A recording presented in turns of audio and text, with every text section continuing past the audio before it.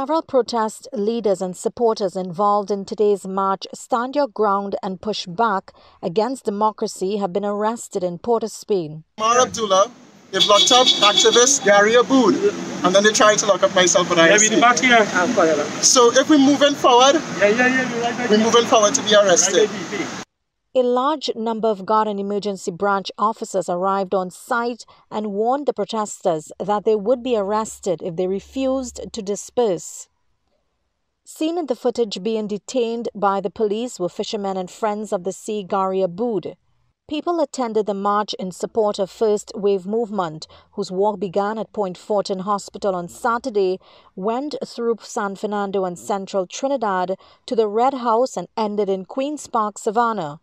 Over the weekend, political activist Victor Roberts was seen accompanied by former Prime Minister Mrs. Kamala Persad-Bissessar. For weeks, activists have been calling for people to stand your ground and push back against government policies.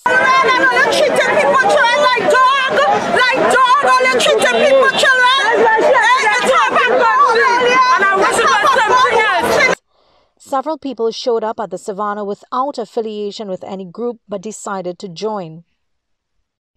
The movement underlines that our government has lost all self-respect by failing to lead with integrity, equality, fairness and justice and in the interest of our people, and in doing so have disrespected their office.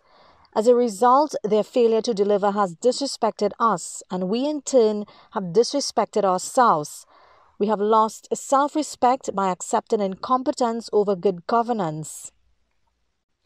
They added that with our government's slogan, "Vaccinate to Operate," and with their institutionalized segregation and bullying, they've generated apartheid in places of worship, recreation, employment, and learning institutions, division among families, and a loss of fellowship and fulfillment among individuals.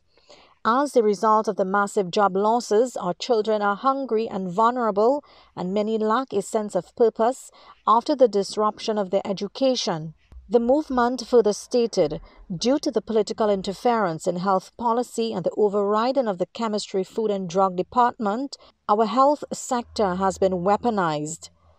Over 1,900 unexplained deaths have been reported in the 6 months following the implementation of these experimental injections.